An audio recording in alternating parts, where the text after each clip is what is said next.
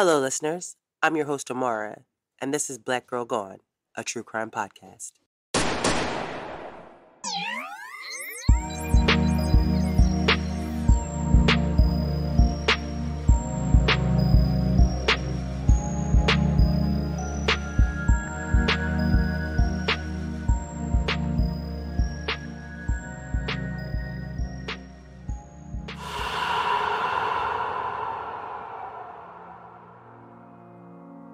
On this episode of Black Girl Gone, we tell the story of 29-year-old Lanell Barsock, who was murdered on June 16th, 2010 in Palmdale, California. That day, her friend came over to do her hair, but she said she left when Lanell and her boyfriend started arguing. When she came back, she found Lanell shot to death in the garage of the home that she shared with her boyfriend.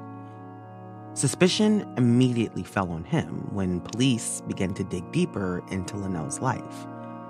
But after he was arrested, investigators learned the truth about who really murdered Lanell. And the truth was more shocking than they ever imagined. This is Lanell's story. Whenever I tell a story that has been solved, I always look for the lesson that can be learned from what happened to the women in the story. I feel like if I'm going to retell a story about the worst thing that happened to someone and their family, then there needs to be a reason. So when I heard about Lanell's story, her murder, the lesson that I took from it was that you have to be careful about who you allow in your life.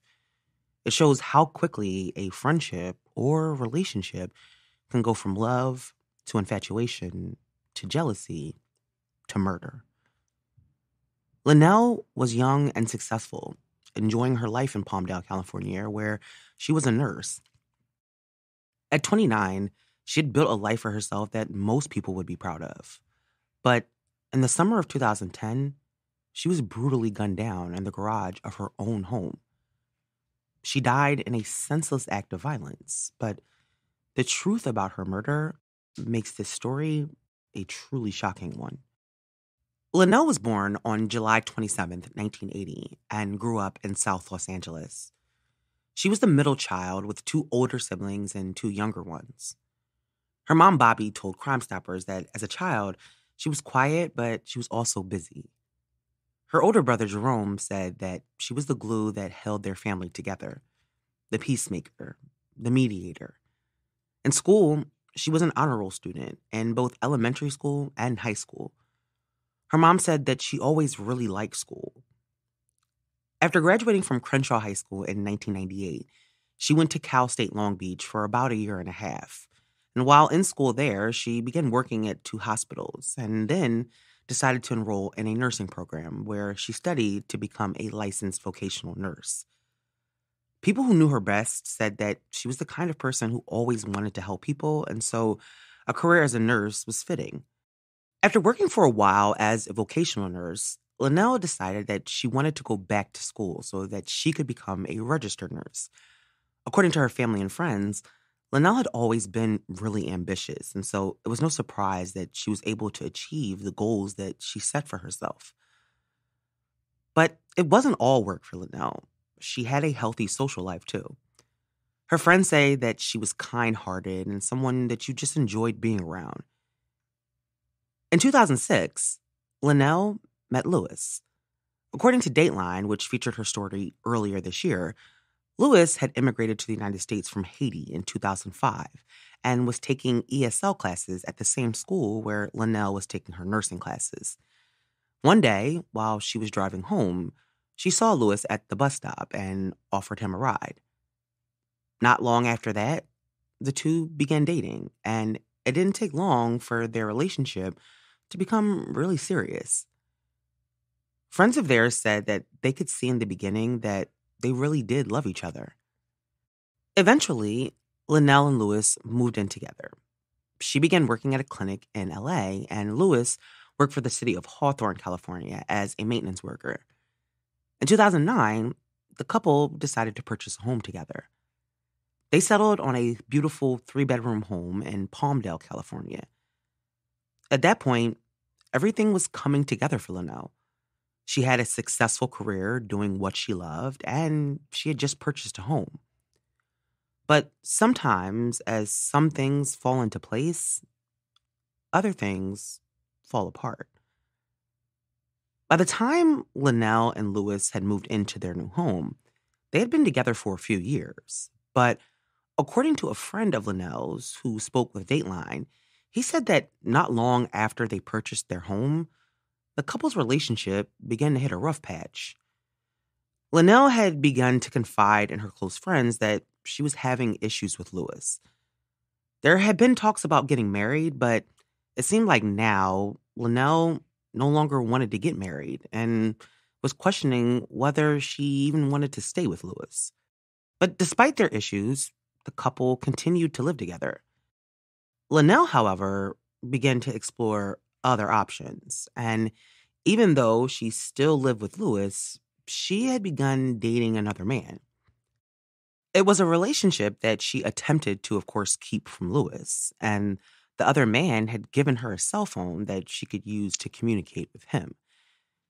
It's not exactly clear what Lanell's ultimate plan was, but I'm sure the fact that she and Lewis had purchased that home together made it more complicated for her.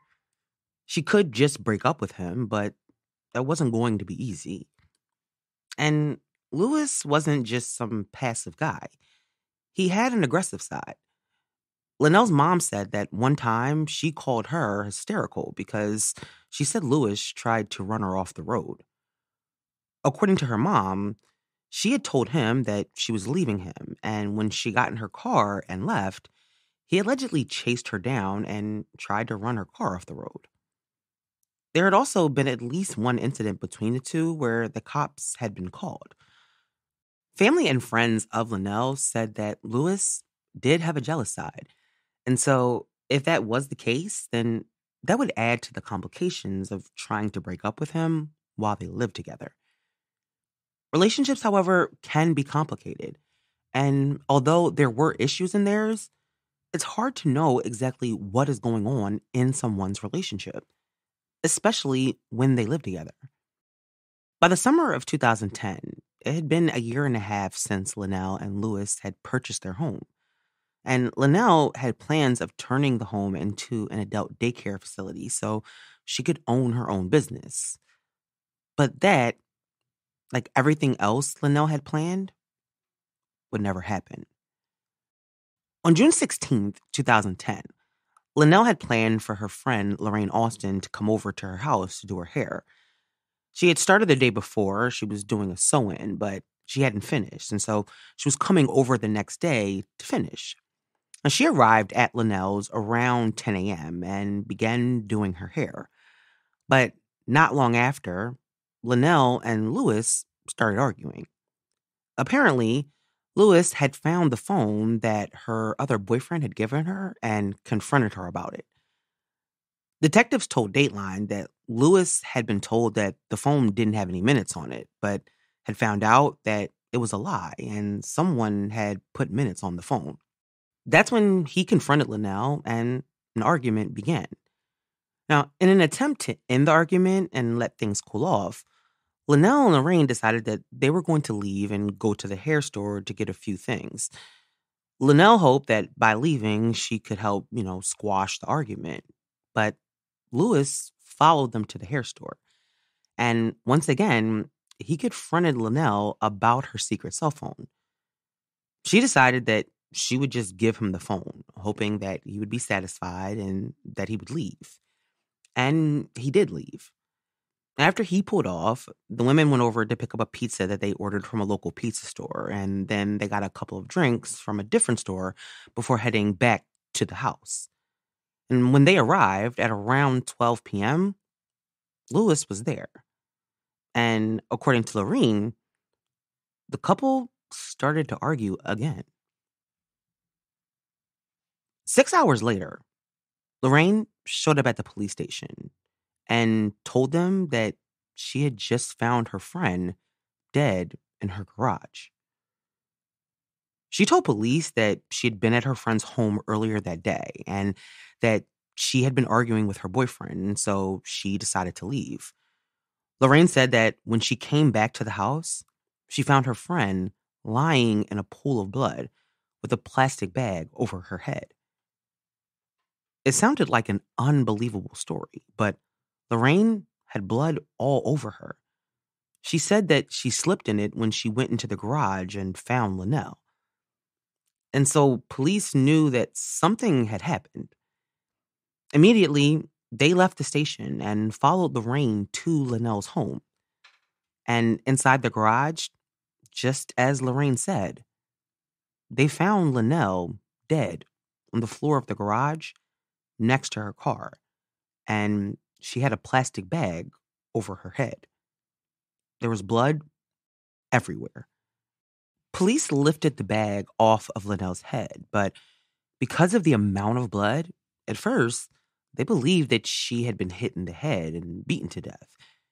It was a horrific scene, and whoever had done this to Lanell had tried to cover up what they did, which made them rule out the likelihood that this was a home invasion or a robbery.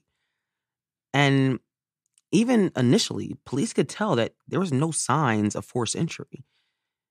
But they could find signs that someone had tried to clean up the murder. When they looked at the home, at first, everything seemed normal. There was no sign of a struggle, nothing really out of place, except in the living room, they could tell that there had been a large area rug covering the carpet and that it had been moved because the mark the rug left was still there. Now, usually, when a rug has been moved at a crime scene, it's usually a clue that the rug either had evidence on it or that someone was going to use the rug to move a body. After they looked over the living room, they made their way to the laundry room where they found several towels covered in blood. It was obvious that someone was definitely trying to clean up that scene. Now, while investigators continued to process the scene at Lanell's house, back at the station, they continued talking to Lorraine to find out what happened that day. According to detectives, when she came into the station initially, Lorraine was hysterical and emotional. To them, she was acting like most people would expect from a woman who just found her friend dead. Lorraine told detectives that they had been friends for 10 years, and so it was no wonder that she appeared to be so upset. She began to tell them about what happened that day. She told them about Lewis and Lanell arguing and that they had been all day. She said that he had found out that Lanell was cheating on him, and so that's what they had been arguing about and had been for days.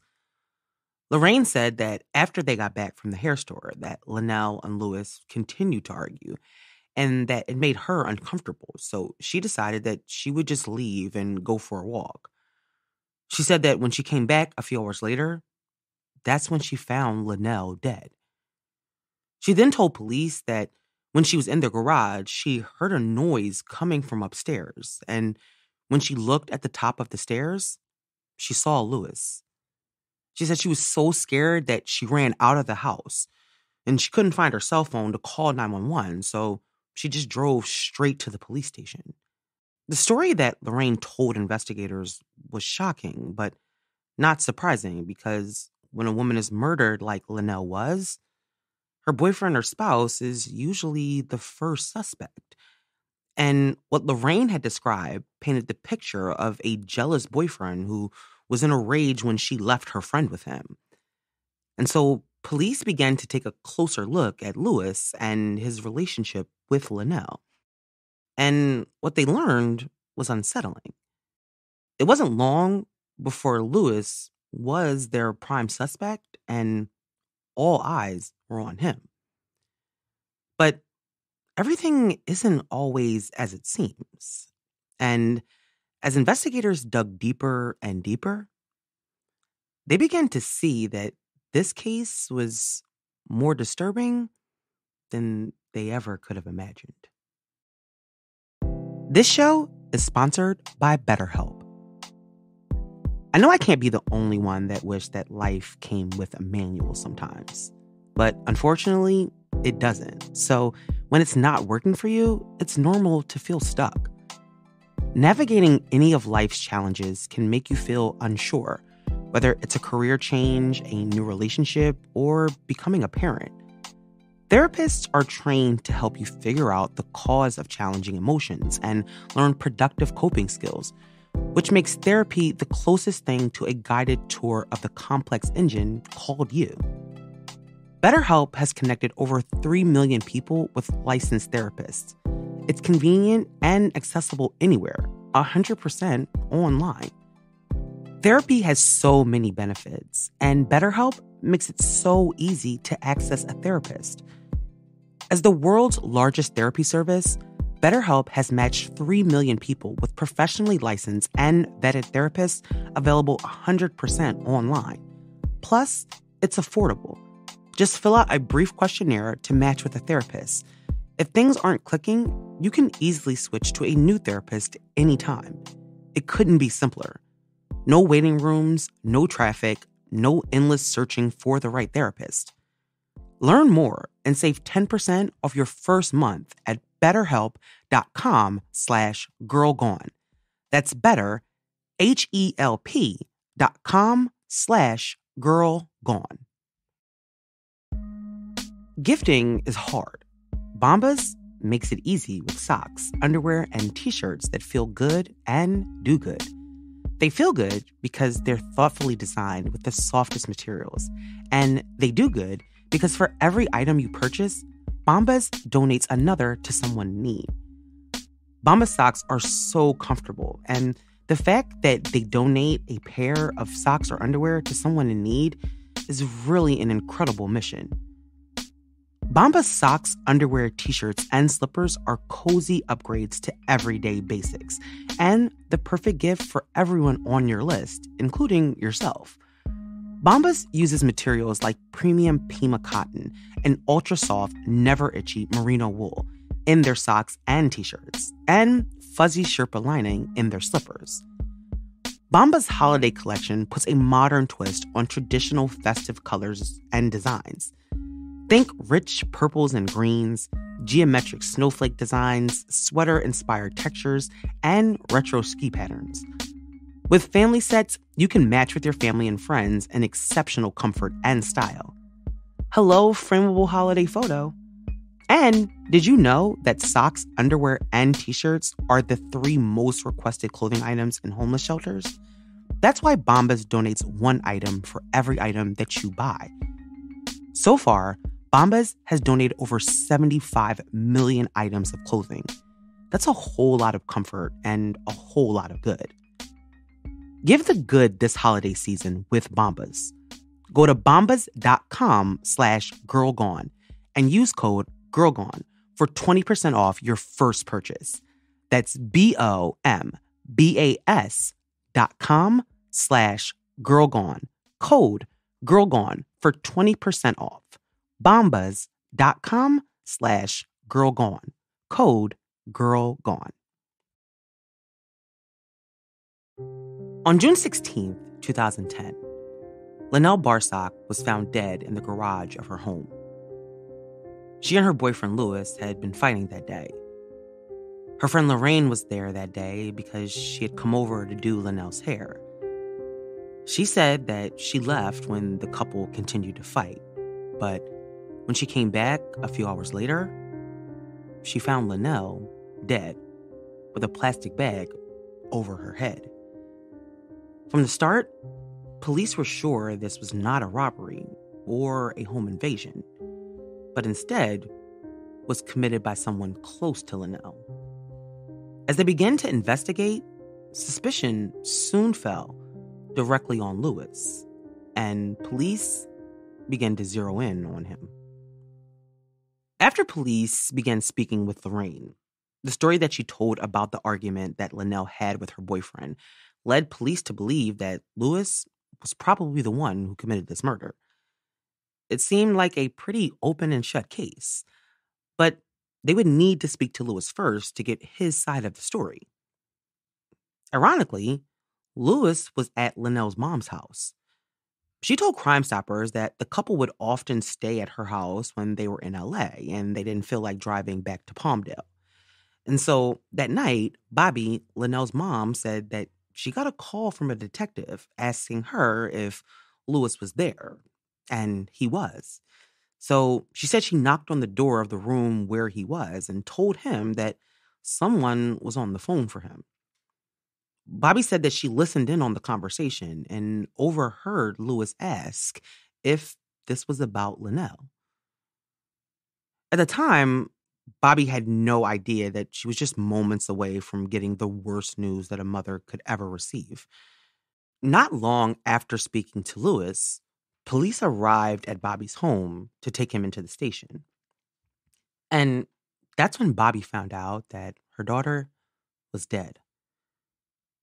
Lewis was taken into custody that night, and police investigators began to interrogate him. When they spoke to Lewis, he denied having anything to do with Lanell's murder. They asked him about what happened that day, and he admitted that he and Lanell had been arguing. He also admitted that he followed the two women to the hair store where the argument continued. However, he claimed that shortly after Lanell and Lorraine arrived back at the house, that he left to head to LA where he was meeting Lorraine's boyfriend, who was supposed to be fixing his car. He said he left around 12:30 p.m. And then once in LA, he and Lorraine's boyfriend went to a few auto parts stores to get the items that he needed for his car. But police did not believe Lewis. In an interview with Crime Watch Daily, one of the detectives said that Lewis was crying, but there were no tears. He kept saying, "You have to find the murderer," but police believed that they had him. The story that Lorraine gave them was more convincing than the one Lewis gave, and detectives noticed that he also had a scratch on his face, which they figured must have happened during the murder. Now, while police continued to question Lewis, back at the crime scene, police were collecting a lot of evidence. An autopsy had been performed and it had been determined that Lanell had been shot, and they knew that she had been shot from a downward angle. Inside the house, they found a pillow that had been used as a silencer, and they used luminol to find blood. And the investigators said that there was blood all over the house. The luminol testing showed that someone had tried to clean up the crime scene and that Lanell had been murdered inside the house, and then the body was dragged into the garage. There was a trail of blood that led from the living room through the kitchen and laundry room to the garage where the body was found. Inside Lanell's car that was in the garage, they found more blood, including plastic sheets that were covered in blood. There was also a bunch of garbage in the trunk, too. The evidence was almost overwhelming for detectives. With everything that they were finding, it was going to be an easy case to prove. They even found a Dear John letter that further corroborated the story that Lorraine had told them about another man being in Lanell's life. On the fridge, they found a handwritten note, and it read, "Dear Lewis, I'm leaving you for Ike. He makes more money, so you can do what you like with the house. I'm moving out of the state with Ike, so that's why I gave you the phone. We're getting married, so just leave me alone. You can have everything in the house. I have been sleeping with him for 4 months. He's the one that pays my car note, so good luck in life." The letter was signed, "Goodbye, Lanell." And there was also a PS that said, "I'm taking one of the TVs," but that part had been scratched out. Now, even before the lab testing from the evidence collected came back, police were becoming more and more convinced that Lewis was the killer. Now, they were aware that Lanell had been seeing someone else. I mean, even the letter they found spoke about another man, and so they needed to clear him as a suspect before they could proceed. And so they spoke to him, and he was cleared as a suspect. It was yet another step towards charging Lewis with murder. Forensic teams continued to process the scene, and Lewis remained in police custody. Investigators impounded Lewis's car and began searching for more evidence, hoping to find blood or, even better, the actual murder weapon, which they knew was a 9mm. But as they searched Lewis's vehicle, the things that they were finding were not the things that they expected to find. Inside the truck, they found several receipts for different auto parts stores in LA. And the receipts were dated June 16th, the day of the murder.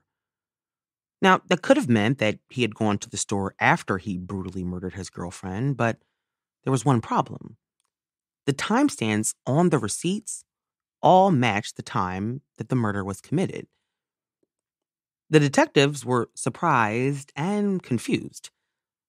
Lorraine told them that when she left the house that Lewis was there, and when she came back a few hours later, he was still there.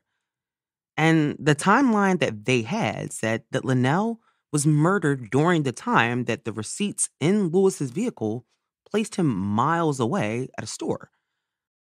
Now, what had started off as what police thought was going to be an open and shut case of domestic violence was starting to become cloudy. Detectives decided that they would go to the stores on the receipts to see if they could find witnesses or surveillance footage.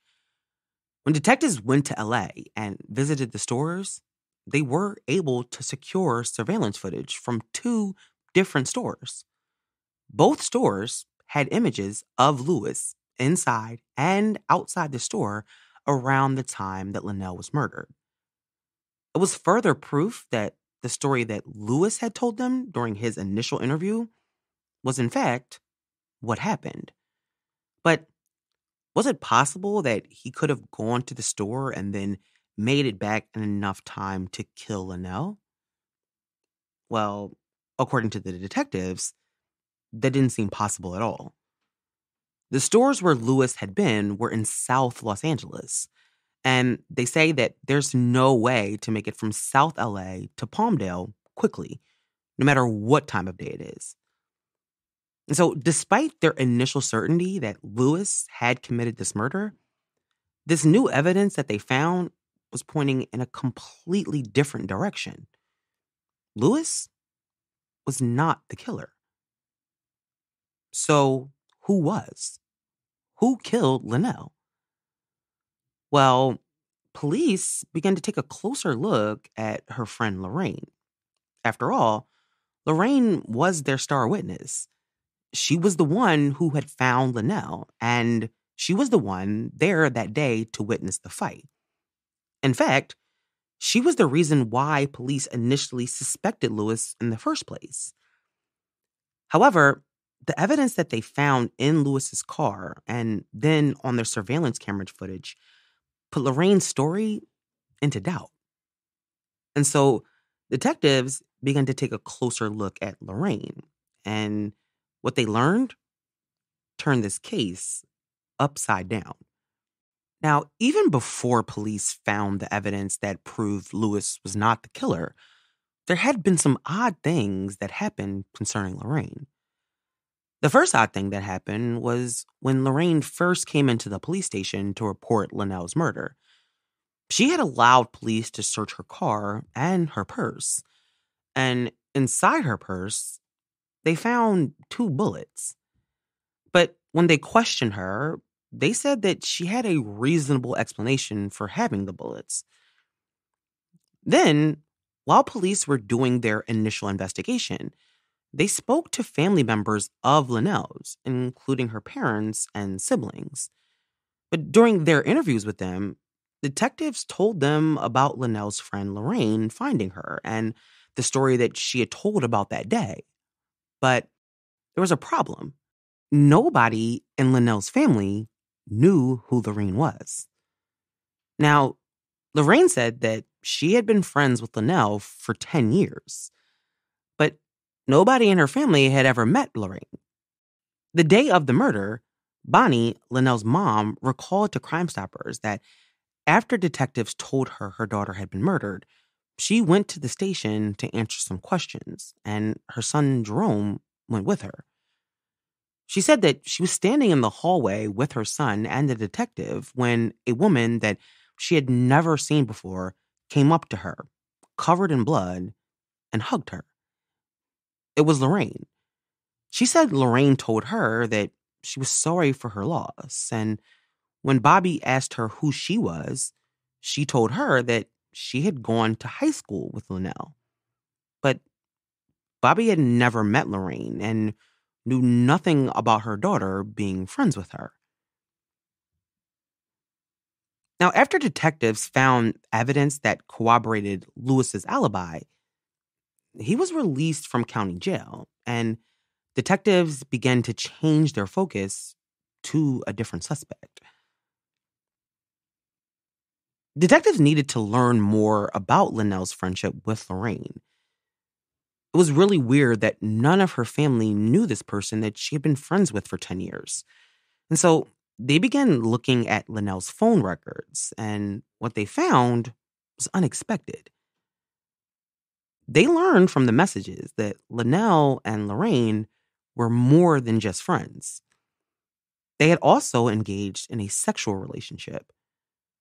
Detectives had no idea that Lanell and Lorraine were more than just friends, but the more they learned, the more the truth about what really happened came into focus. After finding the messages, detectives learned that Lorraine had not only lied about the true nature of her relationship with Lanell, she had lied about how they met and how long they knew each other. They didn't meet in high school, and they hadn't known each other for 10 years. Lorraine had only known Lanell for a few months, and they had met on Craigslist. Lorraine had placed an ad in the Women Seeking Women section of the site, and Lanell responded. After that, the two developed a relationship. It lasted for a few weeks, but Lanell decided that she just wanted to be friends with Lorraine. A week before she was murdered, she texted Lorraine that she no longer wanted to be intimate with her and she wanted to focus on her relationship with Lewis.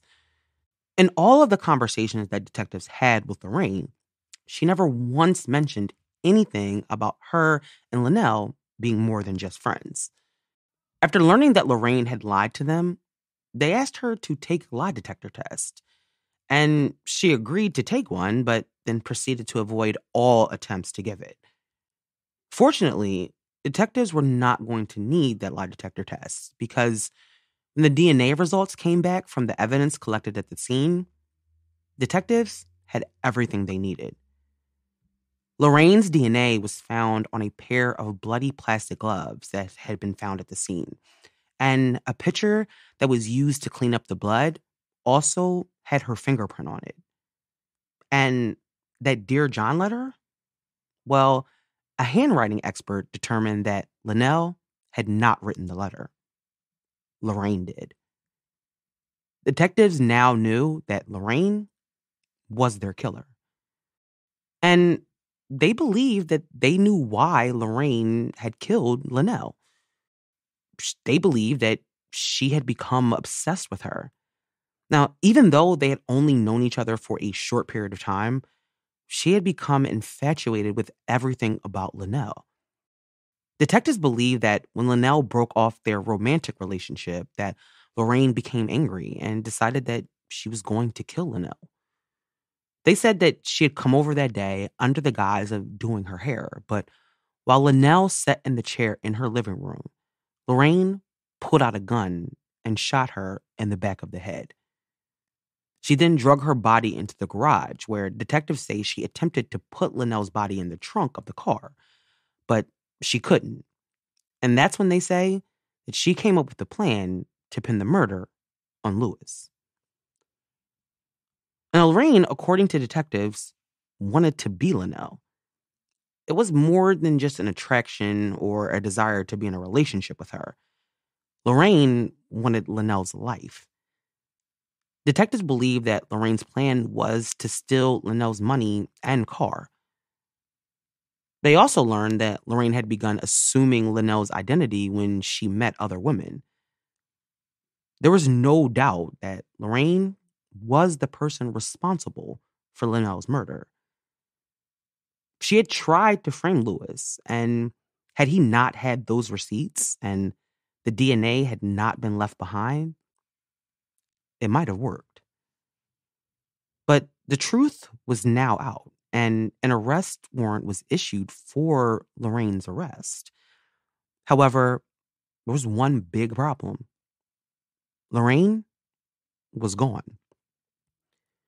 When she felt the doors closing in on her, she ran, and detectives had no idea where she was. Once it was discovered that Lorraine was gone, an all-out manhunt ensued. It was frustrating for both Lanell's family and detectives that worked the case. I mean, they knew who was responsible for this senseless murder, but they couldn't bring them to justice. But months after she went on the run, Lorraine was featured on the TV show America's Most Wanted. And after her appearance, tips began coming in, and detectives were led to the country of Belize, where they found Lorraine. In January 2012, a year and a half after she went on the run after being accused of killing Lanell, Lorraine was arrested. And a month later, she was extradited back to the United States to stand trial. Lorraine pleaded not guilty, and it took 3 years for her murder trial to begin. But despite her pleas of innocence, the jury did not believe her, and they found her guilty. She was sentenced to life in prison, and she must serve 50 years before she would be eligible for parole. She is currently serving her sentence inside a California prison. The shocking twist in this story was something investigators did not expect when they first started investigating this murder. They were convinced that Lewis was their suspect, but when they began to actually look at the evidence, they realized that the killer had been the one who walked into the station that day, covered in blood. Lanell's life ended in a brutal way. She did not deserve to die the way that she did. I know some people may listen to this episode and think about some of the choices that she made, but the one thing she did not choose was to be murdered by a woman that she had befriended and allowed in her home. She had no idea that after only a few weeks, Lorraine would become obsessed with her and then decide to kill her when she ended their friendship. Lanell had a life that Lorraine envied. She was young, she was beautiful, she was successful, and well-liked. And in June 2010, Lorraine took that from her. And now she will spend the rest of her life in prison. May Lanell Barsock rest in peace. Thank you for listening to this week's episode. We'll be back next week with a brand new episode. Make sure you subscribe to the show so you never miss an episode. It also helps our show grow. As always, follow us on Instagram, Twitter, TikTok, and Facebook. Can you blame us for struggles with sobriety when it feel like all the talk is painted on we? Police get charged for the wall but not shooting she. What the hell do you mean? Gotta be a joke, man, it's gotta be a tease. Then you wanna watch how for us to get some sleep. When it come to cases of insomnia, we leave. Goddamn. Black kids go missing at a higher rate than white ones. Not mine. How that there you got the right